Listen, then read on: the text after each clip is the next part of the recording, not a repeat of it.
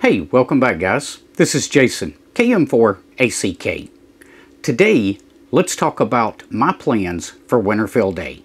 Stick around and we'll get right to it.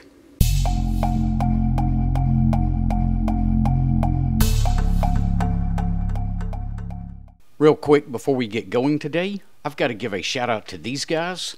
They're my latest patrons over on Patreon. If you'd like to help support the channel, I'll leave a link to Patreon down in the description below. So every year since I got my amateur radio license, I have always tried to present myself with a challenge for field day. And for the last several years, I've been working to reduce my pack size and kind of all the gear that I carried, shrink that down to a bare minimum while still being able to be self-sufficient and have all of the power in batteries and solar panels that I needed to do a 24-hour activation like field day. Now, many of you may know that my wife and I purchased an RV last year, and I had the opportunity to take that out on several different radio activations, mostly parks on the air. But this has got me to thinking about the challenge for Winter Field Day this year. And I've decided that if I incorporate the RV into my field day plans, it's going to open up a tremendous amount of opportunities for us and present some new challenges along the way. Now, I still won't be using commercial power or internet inside the RV for field day, and is pretty much going to get rid of the weight and power restrictions that I've had to deal with in the past. Now, don't worry, we'll still be using the Raspberry Pi to run everything inside the RV, but it's just going to allow us to offer some things that I haven't been able to offer in the past, and it's going to allow us to run multiple radios from within the RV. So one of the things that I want to do, in addition to running my primary station, I want to add a few extra items, services, whatnots, that will help other operators out. One of those things is going to be an APRS digipeater. This will allow anyone at the Winter Field Day site that is walking around with an APRS capable HT to easily get into my digipeater. Again, no internet connected, but if I can get an antenna up at about 30 feet or so for the APRS Digi, it should be able to digipeat their signal to the wide area Digi in our area, making it super easy for them to get that APRS signal from their HT into the wide area Digi that they probably wouldn't be able to get into otherwise. Now, in addition to that, I have been working on a new server. And the idea behind the server is to provide a few extra features and services that those at the field day site may find beneficial. Now, some of you may be familiar with my emergency email server that I wrote several years ago.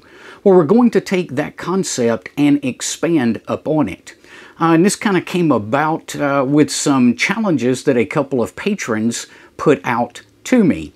So the first thing I added to the emergency email server was a WordPress blog.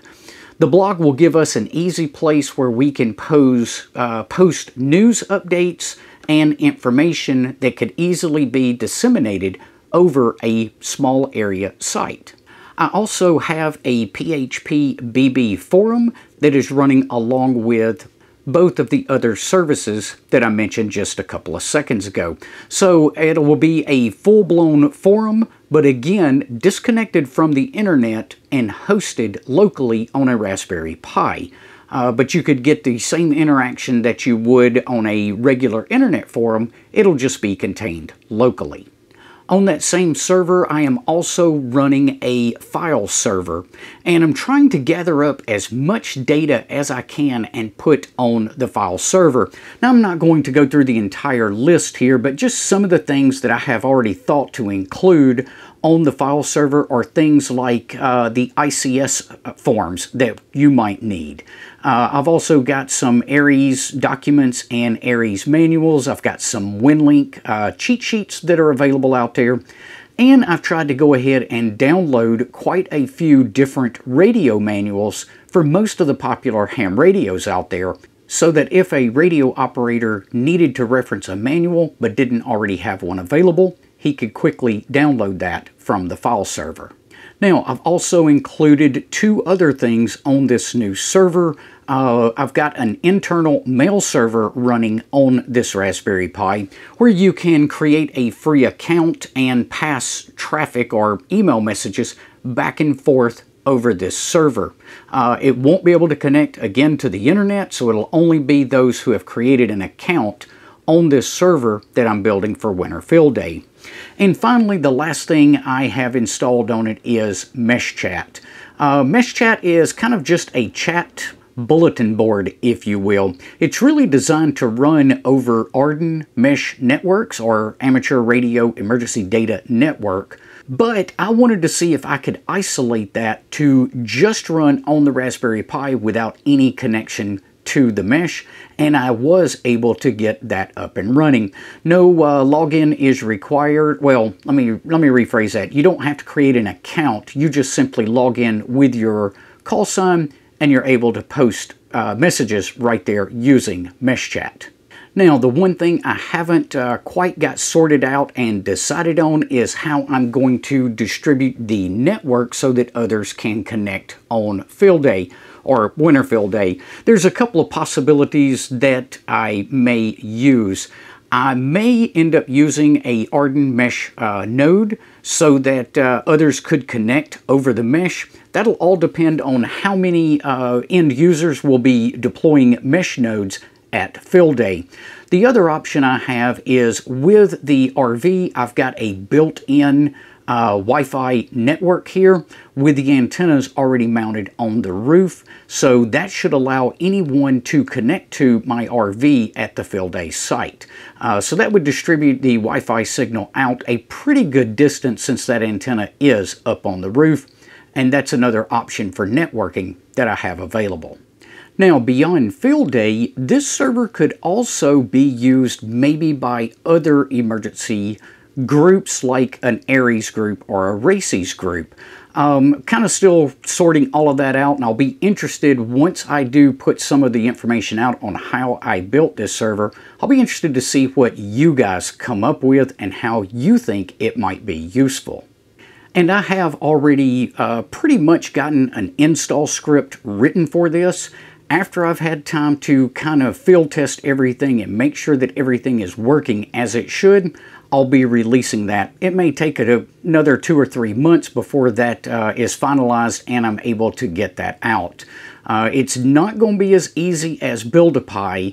You're pretty much going to be becoming your own system administrator when you start deploying all these services. There's just no way possible that I can get everything configured for you the way I do with Build-A-Pi. But we'll kind of walk through some videos if everything works out with the testing. We'll walk through some videos and show you guys how you can configure something very similar, if not identical, on your own Raspberry Pi. So incorporating the RV into my Field Day challenge for this year opens up a lot of possibilities, and I'm sure there's other services that we can add to this setup.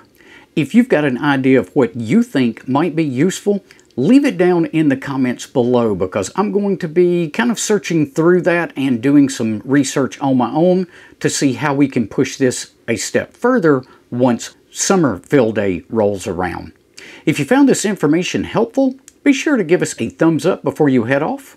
We will see you guys on the next one. Until then, 7-3.